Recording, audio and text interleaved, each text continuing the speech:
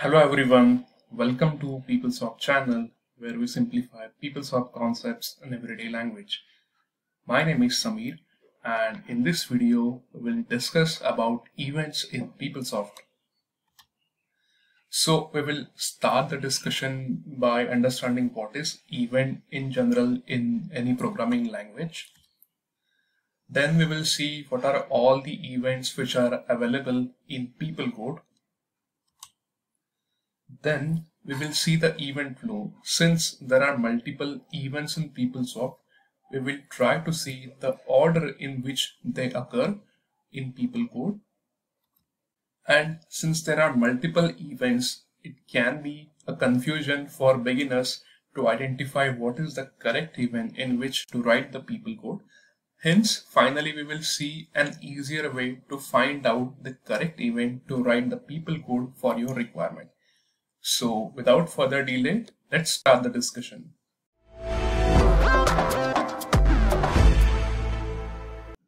So what is an event in a programming language?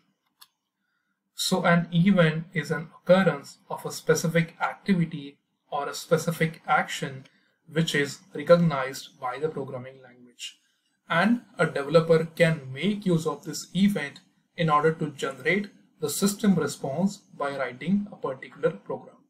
For example, if you come from a traditional programming languages like web development languages such as JavaScript, there is a very common event called onClick. So when a user click on a button, a programmer can display a certain set of message or a certain set of page that comes under onClick event. Similarly, when let's say you are on the Amazon.com website, and if you try to search on the search bar, as soon as you keep on typing, you keep on getting the results, the search results from the Amazon. So this is handled by the onChange event for a search bar. Similarly, there are multiple events in PeopleSoft. Let's have a look on them. Before we start looking into PeopleCode events, we should understand the various items or various objects with which we can write the PeopleCode. So as you can see from the official PeopleTools document, we can write the PeopleCode in association with the 6 different objects. These are menu items, component record fields, component records, components, pages, and record fields. So we can write the PeopleCode which is required with any of these 6 items. Alright. Now, each of these 6 items have certain set of events associated with them. So, let's have a look at those events. As you can see, these are the 6 different items and a list of events which are associated with each item. One important observation to make here is there are some events which are available in more than one places or more than one item. For example, if you look at field change event, then you would notice that the field change event is available here in the record field events, and this is also available here in the component record field events. Similarly, there are a couple of events. For example, save edit. This event is available here in the component record event. Also, this event is available here in the record field events.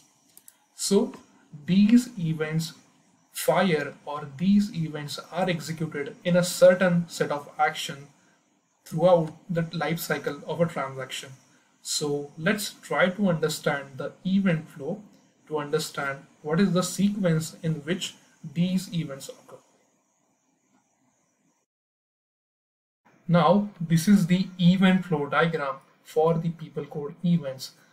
This diagram contains all the unique events which are associated in PeopleCode, and it indicates the correct sequence in which these events are executed throughout a transaction in PeopleSoft. As you can see, there are 5 different colored boxes in the event diagram, and each of these boxes indicates a general area. So the first box, which is in light green color, indicates the search general area. The next box indicates the second general area, which is this yellow colored general area. Then the third general area is the field change general area, which is indicated by the blue color. The next or the fourth general area is the row actions general area, indicated by the pink color, and the fifth general area is the save actions, indicated by the green color. Now let's try to understand these general areas using an example. So let's say I want to create a new PO using the add update PO content reference. So let's follow the navigation, which is purchasing, purchase orders, add update POs. So you can see that this is the content reference, and as soon as I click on this content reference, I am now part of this general area, which is this search general area. So whatever actions I will perform till I am on this search page will form under the search general area. Now let's say I search for some of the PO ID. Now these set of actions will form under search general area. Now have a look here. As soon as I click on one of these row sets which are written, as soon as I click on them, during this processing, before the page is displayed to the user, I will fall under this second general area, which is highlighted with the yellow color. And in this general area, these are the set of events which are executed in sequence. Now, as the page has been already displayed to the user, I am currently inside the third general area, which is this blue color. Now, if I make change to any of the field, let's say I change the dispatch method from print to email, then I have made the change in one of the field values. In that case, I will fall under this general area, and these are the two events which are available in this general area. Now the fourth general area is the row actions general area. So let's say if I want to add a new row, let's say if I click on this add button, it is asking for the number of rows to add. Now, as I have added new row, I will form under this general area, which is the row actions general area. Similarly, if I delete or remove the existing row, then also it is part of row actions. Hence, in this general area, we have row insert and row delete options. These are the two events available. Now, let's say that I'm done with making the required changes, and finally I want to save this transaction. So as soon as I click on this save button, I will form under this fifth general area, which is the save actions general area. And in this area, these are the four set of events which will fire in a particular sequence. So I think now we are clear with these 5 general areas. So the next important question is, you have a requirement with you. For that, which we have to write the people code, but the important question is exactly where to place your people code in order to get the correct output. Let's try to understand this.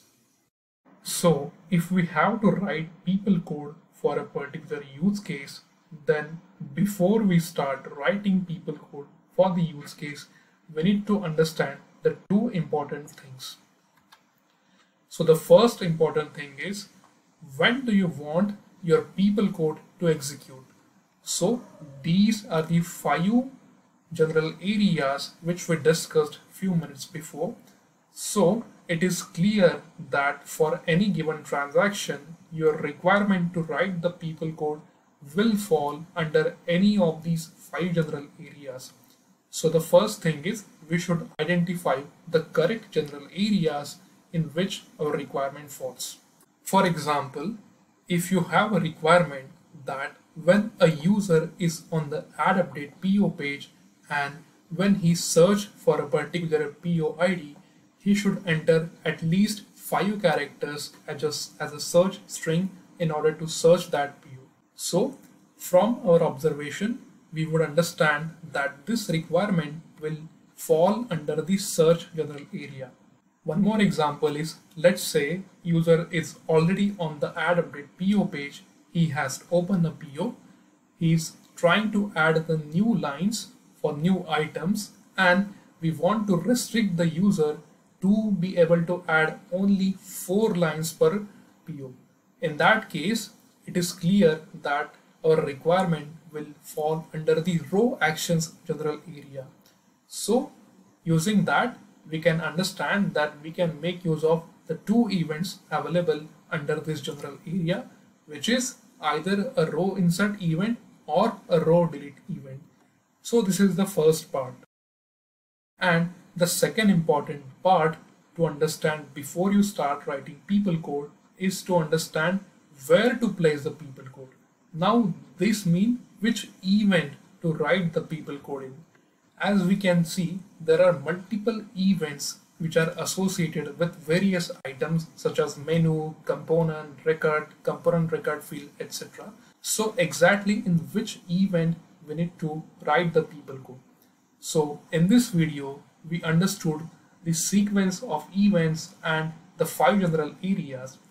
Once we have understood each and every event and their behavior, then we will be able to figure out exactly in which event to write the people code.